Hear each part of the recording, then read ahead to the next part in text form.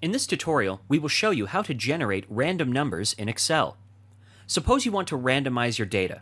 In order to do that, you need to generate a random list and sort the data according to that list. Go to an empty column and type is equals to rand bracket open and then press the Enter key. Use the autofill function to fill in the rest of the column and then increase or decrease the decimal places to see the values properly. Next, go to the Data tab and click on the Sort button.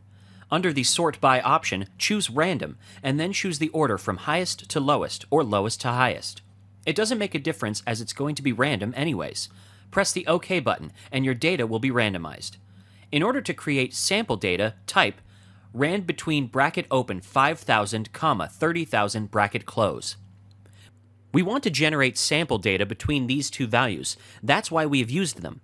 You can choose any two values of your choice. Use the autofill function to fill in the rows and columns. You will have to freeze the data as it will change whenever you type something in the sheet. In order to do that, select the data and use your right mouse pointer at the edge of the selection and move it any direction. And come back to the original position and then release the mouse button. From the menu that appears, choose the Copy Here as Values Only option. Now the sample data won't be affected if you add or delete any data from the sheet.